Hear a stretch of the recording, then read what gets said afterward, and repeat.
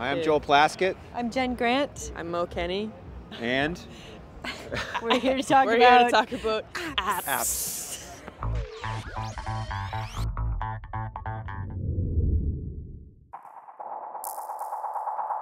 For me, probably the most used app on my phone, if I'm to be honest, is the Clear Tune for tuning guitar. That's a good one. That's the most handy. That's the one that's where you're like, you know, for $3 you get a tuner that used to cost you 20 or 30. Yeah, that was actually super handy. That's a pretty good one. I like the Super 8 app to make Super 8 movies. It's a good one. Camera Plus, you guys use that? It's like a photo. You can edit your selfies.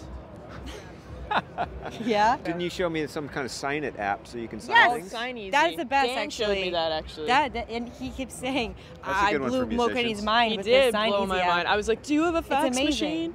Because so it allows you to sign a contract that's so small that you can't read it, and it's legally binding. Yeah, but it's free. The app's free. The app's free, but it costs you tens of thousands of dollars later. To get out of it legally. Yeah.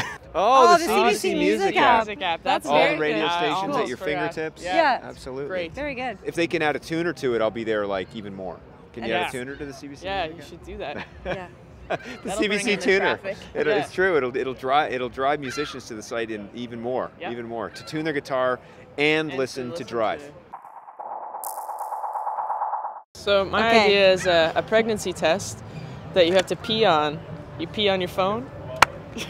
And my idea is a drunk driving app where you blow into your phone and it tells you if you should drive home, and if you have to do that, then the answer is no.